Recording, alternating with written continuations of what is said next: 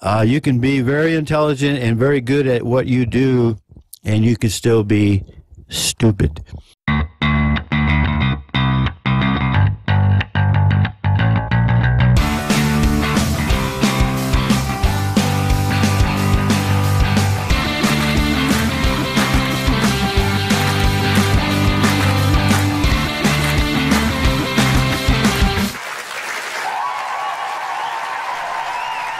Anyway, welcome everybody to the Petersonian with Dr. Peter Stein. Yes, I'm back giving you some wonderful information regarding the electrolysis of water.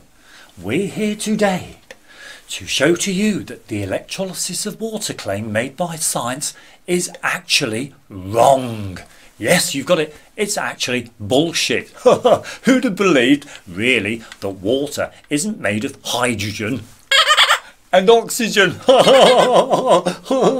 It's absolutely wonderful, isn't it, to actually think that water is just water and it's not made of hydrogen and oxygen. And we're going to put forward now a little test that you can do yourselves at home to prove to yourselves that water isn't made of hydrogen and oxygen. Anyway, let's get on. Now, there's lots and lots of different sources online, independent sources that will tell you water is made of hydrogen and oxygen, H2O. This is its chemical symbol, allegedly. And if we go on to the one of the ways in which they've determined that water is hydrogen and oxygen is through the process of electrolysis. Now, electrolysis is a very simple chemical or a setup that enables gases to be collected, substances to be changed when a substance has a direct current pass through it. So essentially, if we refer to our water, the electrolysis of water is the decomposition of water into its constituent parts of oxygen and hydrogen when a direct current is passed through the water. Okay, so you've got your anode, you've got your cathode, which are wired up to a battery, and the voltage, the current, as we see here, this is here a simple setup for demonstration of electrolysis at home. So if you want to do this at home, feel free. I'm not going to stop you at all. Wired up to a battery, the electrical current flows from the anode to the cathode, as far as I'm aware. Okay, through the water. Okay, and what they're saying is that the water separates into hydrogen and oxygen simply because you get the gases hydrogen and oxygen coming off from the different anode and cathode respectively. But this is the but. You always need to add an electrolyte to the water in order for this to occur. Can you believe it? We can't just use water alone. Oh no, get away, no. We have to add something to the water in order for us to collect the gas products. So whether it's hydrogen, oxygen, even chlorine, we've got to add an electrolyte to the water in order to get those gas products. Now, this is the interesting part. We've also found somewhere online, it's the US Energy Department's little thing about, there we go, little electrolysis of water, there we go. And it's basically aimed at teachers. So if I'm a teacher, well, I'm a doctor. My name's Dr. Peter Stein, I am. So I do have the credentials to be doing this. So, but if we have a school setting and we want to show to children that oxygen and hydrogen can be garnered from water, from the electrolysis of water, it says here, we can carry out this simple experiment here. Now, this is the key. This is the key, because anybody can do this at home. And this is the proof that you need to convince yourself that water is not made of hydrogen and oxygen. Okay, let's read out. Okay, let's read out. Electrolysis of water, it says. Student objective. The student will be able to explain how hydrogen can be extracted from water. Can you believe that? Water. So it makes you think that the hydrogen's in the water, H2O. Of course, yes. The student will also be able to explain how energy flows through the electrolysis system. How the power interaction between the ions and cations, etc., etc. Of course. Now the materials we'll need in this little simple classroom demonstration is a battery. There we go. We've got a 9-volt battery there. What else? A piece of aluminium foil. Now we've got 2 pieces of aluminium foil here. They're just wrapped up, you know, crunched up. What else have we got? We've got some salt. Here we go. We've got salt here. Doesn't state what kind of salt it is, it just says salt, so we've got salt here, and it says some electrical wires with alligator clips. We don't need those. A beaker, there we go, we've got a small beaker there, okay, to pour our water in. A stirring rod or spoon, there we go, and a graduated cylinder, don't need that. And a science journal. What do we want a science journal for? Seems like bollocks to me. Anyway, and we want some water, of course. Now we're using tap water at the moment, okay? Now it's wonderful. Now, background information. Are you listening? Are you listening? Here we go. When you add salt to the water, the salt ions, which are highly polar, help pull the water molecules apart into ions. Each part of the water molecule, H2O, has a charge. The OH, the hydroxyl ion, is negative, and the hydrogen plus ion is positive. This solution in water forms an electrolyte, allowing current to flow when a voltage is applied. The H plus ions, called cations, move toward the cathode, the negative electrode, and the OH ions, called anions, move toward the anode, positive electrode. But we've got to ask ourselves, what happens to the salt charge? Oh yes, what happens to the salt? What happens to that? What effect does it have on the electrolytic process? They don't mention that here, do they? That's another question though. But let's get back. So once we've done this and we've set this up, it carries on. Bubbles of oxygen gas, O2, form at the anode, and bubbles of hydrogen gas form at the cathode. The bubbles are easily seen. Twice as much hydrogen gas is produced as oxygen. The net reaction is this one here. 2H2O plus 2H2 gives you plus O2. Okay. Yes, you can do this wherever you like. So procedure prior to class. Make up one set of experimental apparatus that the student may use as a model during their experiments. There we go, that's one. What else can we do? We've got, so this is the procedure during class. Read the following passage to the students. This passage also appears on the student's science journal. On the science journal. Recommend doing this for some duration to ensure confirmation of gas. Absolutely.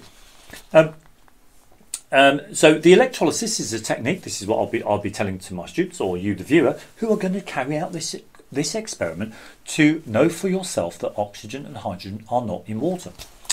Here we go. Electrolysis is a technique used by scientists, like people like me, to separate a compound or molecule into its component parts. By adding electricity to water and providing a path, that's the one, for the different particles to follow, the water can be separated into hydrogen and oxygen. There we go. They're actually telling you that water can be split into hydrogen and oxygen. In this experiment, you will be taking a sample of salt water. There we go. There's our salt water, and add a flow of electricity to it, the electrolysis. You will see the hydrogen and oxygen bubbling up. Divide the students into lab groups of 3 to 4 students per group. Give the students an overview of what they will be doing. Then break it down into smaller steps. Explain each procedure and have the groups work simultaneously. The students will blah, blah, blah, blah, blah, blah. So we know what we're going to do. Okay, they're telling you here in this information, okay, that you can split the water. Split the water using salt. Using salt. Okay. And I think it was. Let me just have a little look here. Yeah, salt water. It doesn't state what kind of salt it is. Just says salt water. And you can split the water into hydrogen and oxygen. So this is what we're going to do, and this is what we certainly recommend you should do at home, because it will prove to you that water is not made of hydrogen and oxygen. Okay, are we ready? Let's go. Okay, now here we go. Now we've got our glass. There's our jar. There we go. We're going to pop in some tap water. We've mentioned that before. There's the tap water. Got loads of it in there. Now this is some salt. Okay, this salt. So we're following the instructions, aren't we? Yes, absolutely, of course. Now here we go. We're going to mix this into the. Going to mix loads of this into the. There we go. So we've got quite a fair amount. There we go. That should do it. It's lovely. It's like being chef, isn't it? Eh? There we go. Isn't it lovely? There we go. Now look. Now that is our salt solution. Now we'll get our battery. Now, if anyone wants to know the difference between the anode and the cathode comes from the negative terminal of the battery, and the anode comes from the positive terminal on the battery. Okay, so we're going to crunch this up. We're going to hold these here like this. There we go.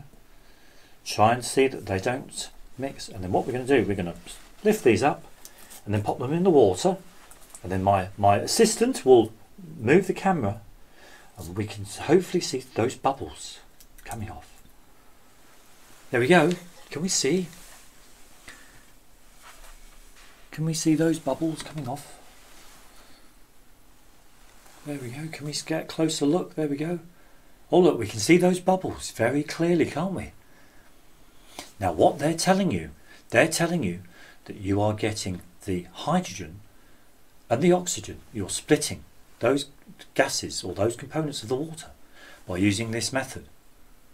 Okay, so you've got on the right hand side you've got the hydrogen, and on the left hand side you've got the oxygen, according to the information we've seen. Now here is the good part. Here is the good part for everyone to do, to be able to show to themselves, to prove to themselves that water is not made of hydrogen and oxygen. Are you ready? All you have to do is carry out exactly the same thing as what I've done, using sea salt or common table salt, okay, sodium chloride. And all you need to do is see if you can garner oxygen from it.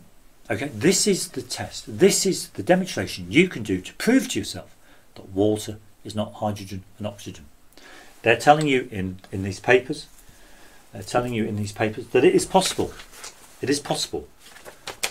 Go on the Wikipedia page online. They're telling you it's possible just using a salt. Okay?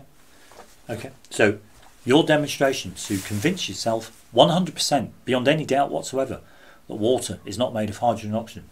Just use sea salt, table salt, common table salt, sodium chloride in solution, which is a salt in solution, and see if you can harvest from the anode oxygen. Okay, we are aware that some people have said that it takes an awful long time, so keep at it, keep at it as long as you possibly can. Collect those gases.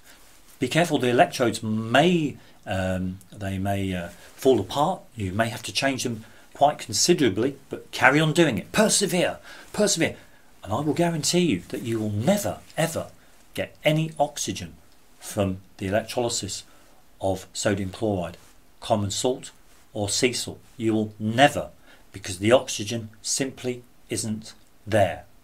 Okay, now that would prove to me, or anybody, that water is not made of hydrogen and oxygen. The gases come from they're coming from here. This is the material where those gas products are coming from, not coming from the water. We're beginning to realise that water is not hydrogen and oxygen. It is not H2O. Water is simply water. Water doesn't conduct electricity. I'm looking down at that. What we see in the bubbles. I can't read that number 2. What's number in this setup? We only see bubbles.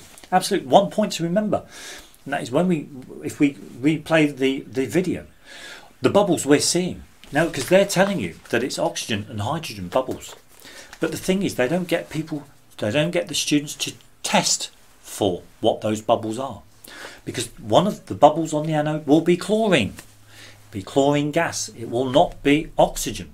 Okay, test it yourself. Gather those bubbles. Gather the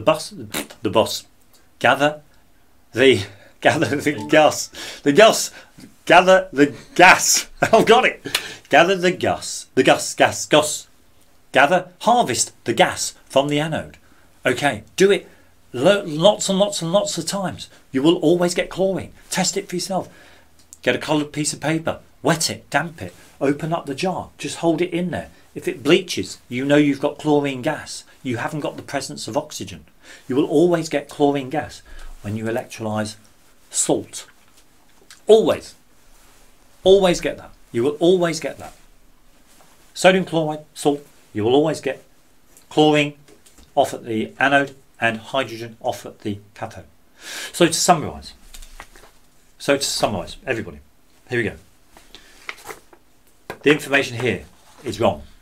It is wrong. It is a trick to deceive people into thinking that hydrogen and oxygen are contained in water, that the products of the electrolysis process, okay, come from the water. Whereas that's not correct at all. They come from the products we put in. They come from the electrolytes. Okay, that's number one. Water doesn't also conduct electricity. Okay, it's the electrolyte in solution that conducts the electricity. Okay, even if we were to melt this down, it would conduct electricity. It just doesn't conduct in its solid form. Okay, but we put it in solution, it will start conducting that electricity. Okay. So the gases, obviously, as I've said, they come from the impurities in the water. It's only the impurities in water that will conduct electricity. Okay, we add an electrolyte to it. We could call that electrolyte an impurity, which will conduct the electricity. It's so simple to understand, people. Okay, water is not H2O. Water is simply water.